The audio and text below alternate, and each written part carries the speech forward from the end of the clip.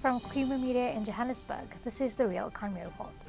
The Rexroth HUBB in Kempton Park was officially inaugurated in October with a 16,000 square meter central hub housing the Bosch Rexroth South Africa group of companies, formerly the Hytec Group.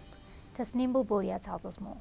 6 group companies, Hytec, Tectra Automation, Hytec Services Africa, HISA, Haglunds and Bosch Rexroth Africa, completed the relocation to this new facility in mid-June.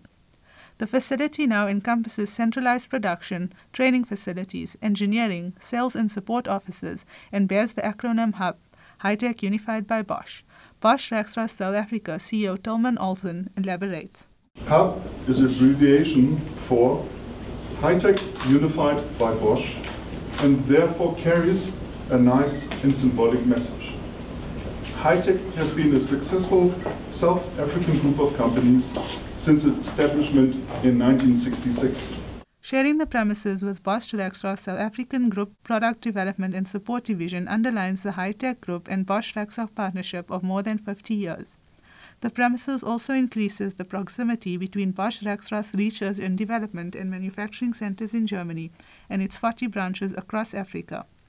The hub will also facilitate and enhance the company's services and support to the continent, which is considered a significant market for growth.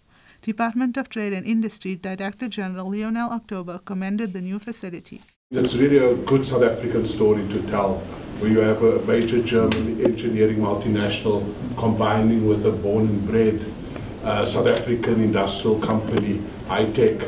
I think to see that merger and to see how you've grown from strength to strength, it's a real show of confidence in the country. We thank you for that, and we thank you for that investment. The new 200 million rand hub is strategically located in close proximity to the OR Tambo International Airport.